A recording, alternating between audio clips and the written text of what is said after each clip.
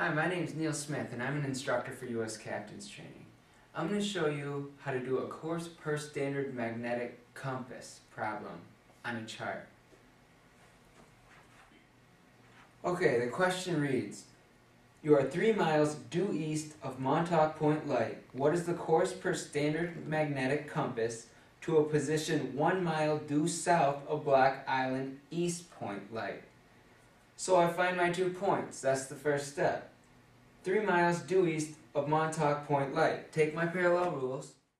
Here's Montauk Point Light. It says flashes 5 seconds. It's 168 feet. You can see it from 24 miles on a nominal day. Okay, so we're lining up on this parallel, east and west. This is Mercator projection. Parallels are east and west. Meridians are north and south. Walk down to Black Island Southeast Point Light. It says we're 3 miles due east. So our line that we strike must be at least 3 nautical miles. Good. Take these dividers. And each minute is 1 nautical mile in the latitude scale. 3 nautical miles. Put 1 point on Montauk Point Light, follow down our line, make an indent, and mark it. Okay, this is our start. And then we have an ending point over here. Black Island, Southeast Point Light. We'll line up on a meridian. They're perfectly north to south. And walk it over. Keep good pressure on here so it doesn't slip. Okay, 1 mile due south, so our line is at least 1 nautical mile. Take the dividers again. We're on the latitude scale. 1 nautical mile. 1 point on Southeast Point Light. The other down the line, make an indent, and mark it. These are 2 positions, start, end. And it wants to know this, the problem wants to know this.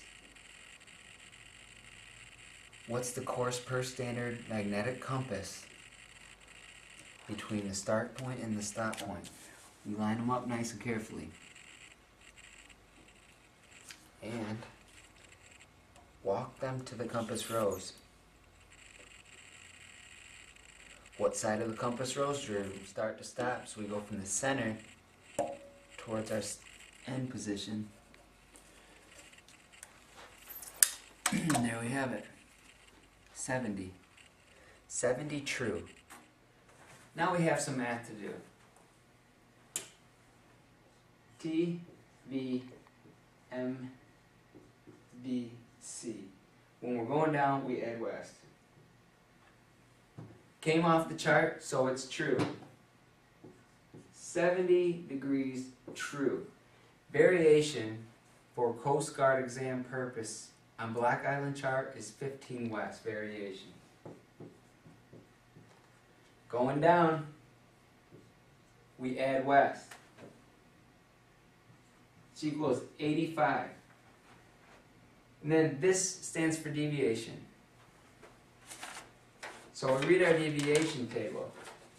Deviation for heading of 85 is 2 east. 2 degrees east. When we're going down, we add west, subtract east.